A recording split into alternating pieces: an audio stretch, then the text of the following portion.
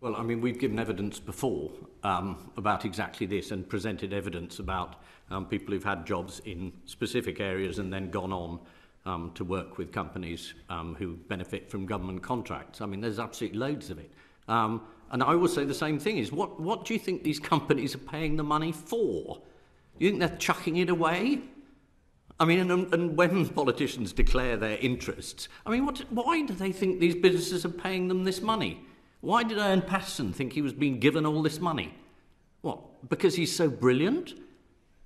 I mean, again, I think the public is very sick of being taken for fools at the moment on all sorts of level, and it's very sick of being taken for fools on this level. If you're taking money from a company, what are they getting out of it?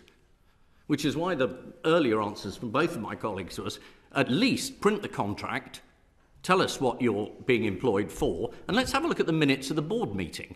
What did you say in this specific area? Say you're employed, as Solomon always says, to sell guns or bombs or weapons, and then you have a board meeting. If you won't tell us what you said in the meeting, don't take the job.